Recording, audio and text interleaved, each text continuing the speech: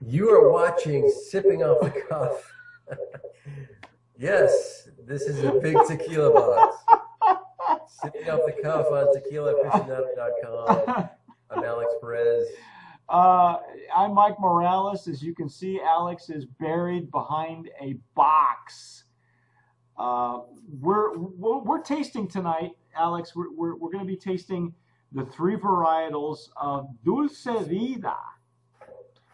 Um, show the people out there what kind of packaging that our samples came in from this company. Check that out. A nice little collection, huh? Yeah, that's very sharp. It looks like The three flavors or expressions, a little bottle opener, and a little agave syrup. the agave syrup.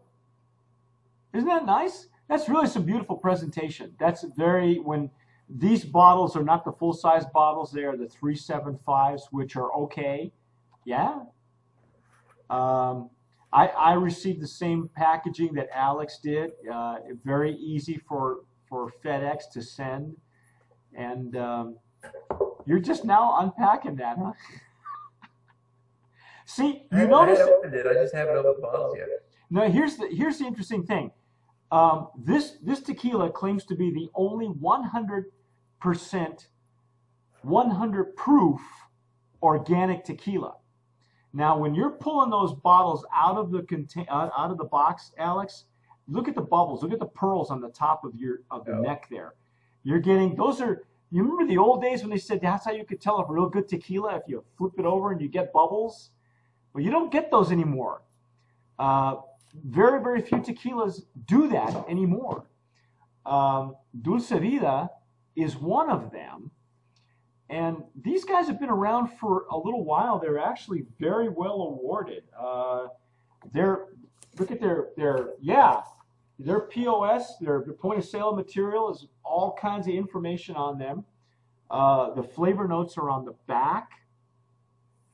And along with all the awards that they've won, they're a highly decorated bunch of guys. I think there's like three main owners for Dulce Vida. They're actually based here in Austin. They have, if you look at their Facebook page, they have a couple, one in Austin, one in Houston, one in Colorado, I believe.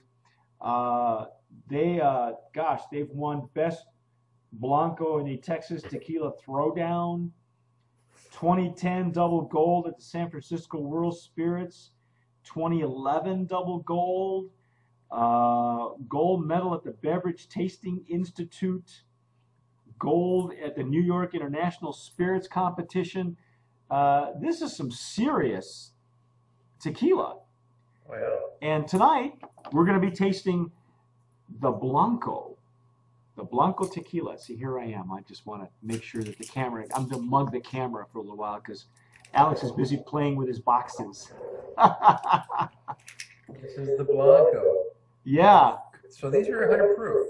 They're 100 proof and 100% agave and organic. So, Alex, if they're worth a darn, this would be the first tequila since we've started our Brands of Promise Award that would be nominated for overproof. Overproof, that's right. And organic. So these guys could very possibly, but we don't know. You know, I've had them before. I've had this one. I've opened it. You have never tried it. What I will tell you, Alex, and you know this as well as I do, when we try Tapatio, which those 100 proof tequilas will sneak up on you. So, you know, as we'll be sipping wisely on our end for sure. Oh, look at the bubbles. Watch for the bubbles. Yes. Bubbles. Tiny bubbles. Yeah, I could. As soon as I opened up the bottle, I could smell the earth. Yeah. Coming out of that bottle. Yeah, it's really got a nice nose. But you know what? Here, right now, mint. I'm getting mint. I'm getting herbs. I'm getting wow. strong herbaceousness. Maybe a little citrus. Oh yeah, mint, citrus, lemon, lemon or lime in there. Yeah. You know, and I've always said, Alex, these tequilas that are well made and they're at a higher proof and sometimes at lower proof, lower than 40 ABV, are really good, in my opinion. But these overproofs, Very floral. yeah. Very, very floral. I mean, this nose will be talking to you a lot. Now, Have a little bit of that 100 proof tequila be talking to you. woohoo! You'll be talking for sure. Wow. Mmm, mmm, mmm, mmm, mmm, mmm. Wow. Holy cow, man! Whoa, heavy retronasal. I'm still getting a lot of alcohol, but you know that's to be expected with an overproof. You won't lose this one in a cocktail. I'm speechless. Me too. And I've been through about half a bottle of this 375, and it is an intense Blanco. It's an aggressive attack. It's a very floral nose, and then the attack on the intake, it kind of over delivers. You think this comes in like a lamb, you know, it goes in like a lamb and comes out like a lion because you got that punch, man. According to the website, which is really a sharp website, I had understood that they were getting their agave from Nayarit, from the state of Nayarit. The website says that they are Highlands agave, but they're not telling us where. I mean, we assume Highlands is Jalisco. What we do know, according to the website, it is the distillery is known 1443 Ignacio Cerro Gordo at Campanario. They compost. These again, this company Dulce Vida is very, very eco-friendly. You know, you can tell that they've really done a lot for their image, their packaging, the distillery that they chose. I had heard through the grapevine that these guys are very, very deliberate as to where they get their agave, how they're sourced, and let me find out very quickly who's their certifying agency. This is one of the few organic tequilas that does not use BioAgriCert. They are using another company. I can't read this label right now because my looks like it might be foreign. Well, yeah, it's either German or yeah, it is German, I think, or Italian.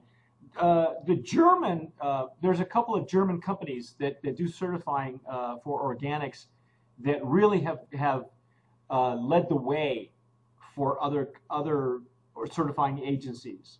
And I applaud these guys for not going with the one that every organic tequila seems to go with. I like that they're really mavericks in the business, and I can't say enough about this. I love their packaging.